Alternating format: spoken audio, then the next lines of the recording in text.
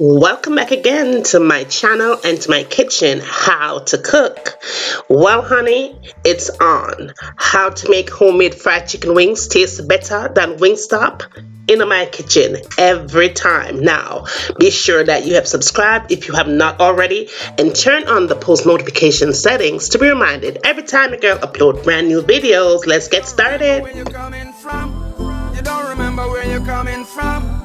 You don't remember where you're coming from. Rastafari, why you turn your back on your brother when him need you? You don't remember the days and when him feed you. You know when no obligation but to owe him some respect. All you need to do is just give him one to get turn your back. Okay, my love bugs, let's jump right into the recipe. But before we do that, I am going to show you how to wash and clean your chicken wings properly. All right, most of the videos that I've been doing, I've just been going ahead and show you guys how to clean your chicken, because I always want to do it. If I do it, then I say, oh, the cookout comes in, never show it off or wash the chicken. So I'm not going to skip this one. We are going to wash them wings. All right, now it's really simple to wash it. Of course, your girl always use salt, lemon juice, and vinegar, or lemon or lime. If you don't have lemon or lime, just go for some lemon juice, but you always want to wash it twice. 2 times is always a charm whenever you are cooking or cleaning your meat. All right, now go ahead and just let it sit for 30 minutes with the salt and the vinegar again. After 30 minutes, you want to go back in. This time you're going to wash it and you're going to look for suspects. I always call anything that's not supposed to be on my meat, those are called suspects, honey. So such as feathers and anything that's not supposed to be there, they are going to be gone. Gone. Wash them. Don't be afraid to get that lemon on that chicken skin, because good cleaning meat is always good tasting meats. All right, when you clean the meat nice, your food is going to taste off the chart good. Cooking starts whenever you start cleaning and washing your meats. That's when cooking starts. You know, start when you put it on the stove top. It starts once you take it out of the package and you clean your meat. That is when cooking starts. So check for feathers, because we don't need no feathers dipping into no flour like some of them people that I'm not calling them. But yes, we don't need no feathers. We don't need no feathers to hang out in a flour. We ain't gonna be frying no fried feathers up in here today. No, we're not. So wash them nice and clean, goody. Because yes, ain't nobody gonna be talking about, oh, them come here and come eat no fried chicken wings and you had some friendly neighbors feathers hanging out on your chicken. So check them. Now when I get done, I always clean my sink, of course, and I always use some disinfectant spray or something with bleach, a little bit of that dishwashing liquid, and wash it thoroughly. Just wash it and wash your hands and all them something there, and clean your hands up, yes, before you touch any. Get clean. Now to get started, you need salt. To the chicken, add the salt, and you need black pepper for sure. And if you don't have black pepper, you could use white pepper. Now we're going to add some garlic powder to the mix, and I did add about a teaspoon of the garlic powder. All right, but I'm going to insert everything I'm going to use here today. I will put it in my description box, right? So yeah, girl will do that. Now you want to add your onion powder, of course, some all-purpose seasoning, and you can switch it up if you like, make it your own. If you don't want to go all-purpose seasoning, use whatever you like. All right, but make sure you season the thing. Add some chicken season for sure. Do not skip chicken seasoning, and I added lots of that. Then you want to add your paprika for color. Right, paprika have flavor to it, you know. So go ahead and add that and give it a good mix. After you give it a good mix, you want to let it hang out for about an hour. Just let it sit and chill and soak up the thing real good. Now moving right along, in a container I added 1.5 cup of all-purpose flour only. Then I added a 1/2 cup of the tapioca starch. If you don't have tapioca starch, go for corn starch. Then I added 1 1/4 cup of white sugar, call it granulated sugar if you want white sugar, right? Give it a good mix. Do not add anything else into the flour mix. No onion powder, no garlic powder, no nothing, no salt, no nothing. Everything was already added to your chicken. Now we are going to base that into the flour. You're going to go ahead and soak up that flour mix. Just press down on it.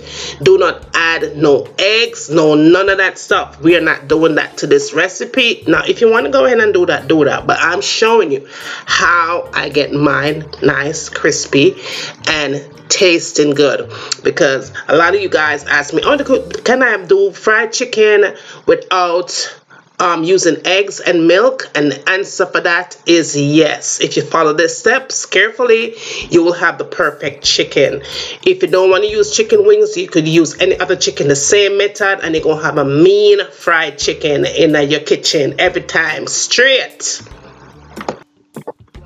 Just be sure that when you add the chicken to the flour mix, you want to take your time with it and make sure you get that flour pressed into the chicken thoroughly, through and through, without missing any spots. Because remember, this method is not done with milk or eggs, but it is going to have the same result or even better.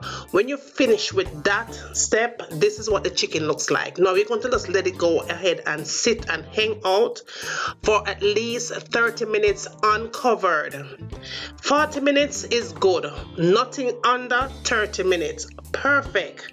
And you are going to see the difference in 30 minutes. 30 minutes, if you look closely at the chicken, you can barely see the flour, because that's when you know it is doing its magic. It has done its magic.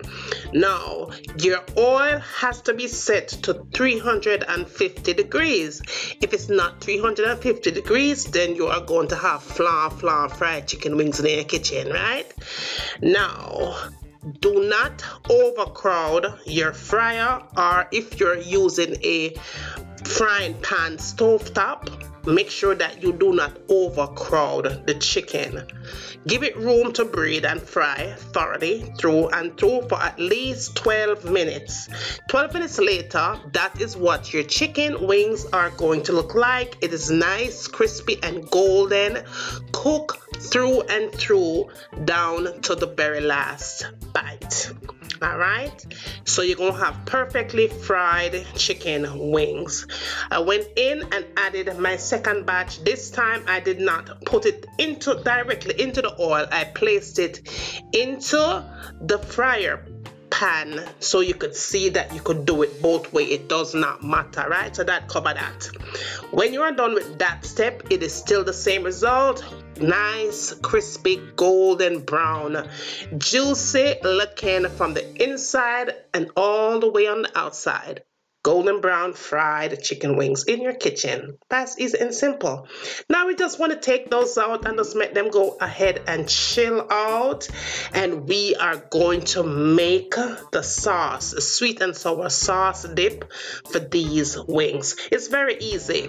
Now in a pot, I went ahead and added about a half cup of ketchup. Now if you're going to make more chicken wings, you could add a cup of the ketchup, right? Then to that, I added 1 tablespoon of apple cider vinegar only. Then I added a half cup of pineapple juice and 2 tablespoons of brown cane sugar. To that, I added 1 tablespoon of soy sauce, gave it a nice little mix and twirl, and all that added good jazz. Yes, it's very easy to make this thing. Now to that, I added 1 tablespoon of cornstarch, add some water to it, gave it a good mix before I put it into my mixture, just like so. Now I gave it a good mix because you do not want this thing to have lumps in it. After that, this is optional. I went in with about 3 little dab of the food coloring and gave it a good mix combination, and that is all it takes. If it's too thick, be sure to add some more water to it if you like, or pineapple juice, and you're good to go. But when it starts bubbling, that's when you know you're all set. If you're still here watching your girl cooking, I'm so happy to have you, but make sure that you have subscribed and turn on the post notification settings. Got it to be reminded every time I upload fabulous recipes like these that you're seeing here. If you don't see what you want, always ask me. Tell me what you want, man, and I'm always here to what? To deliver, right? Now, while you're still here watching me, make sure that you have subscribed to my channel, Life as Juliana. The link for the channel will be in the description box, so just check that out. All of my vegan goodies, your recipe is over. That's all. There is no more vegan recipes over here, so go ahead and subscribe to that channel, Life as Juliana. Alright, go there. I saw the thing said. Now, thank you for the love and support, and I see the love and I feel it, and I love you guys so much. Now, our chicken wings is all set to go, and it's ready to be devoured. Right now, yes, goody, you can make your wings, yes, without eggs and without any form of milk base. Now let me show you something. When you break, you see how that nice and crispy? Perfect, right? You break into it, you see how inside of that chicken is? It's perfect. And when you dunk it into that sweet and sour sauce, homemade sweet and sour sauce, it is everything. Yes, a goodie. Crispy. The thing is so crispy, and I loved every single last bite that I took on this chicken. I was feeling it, and I was feeling jiggy in my bones. The thing was so divine, and you are going to love it as much as I do, right? Goodie. You're gonna love it, Tina. You're going to love it. Tell me when you do it. Just let me know that you tried the recipe and you in fact loved it as much, right? Now, thank you guys for watching, and be sure to turn those post notifications on. Tell me where you want to see me cook down below, right? And remember, as always, from my kitchen to your kitchen, enjoy.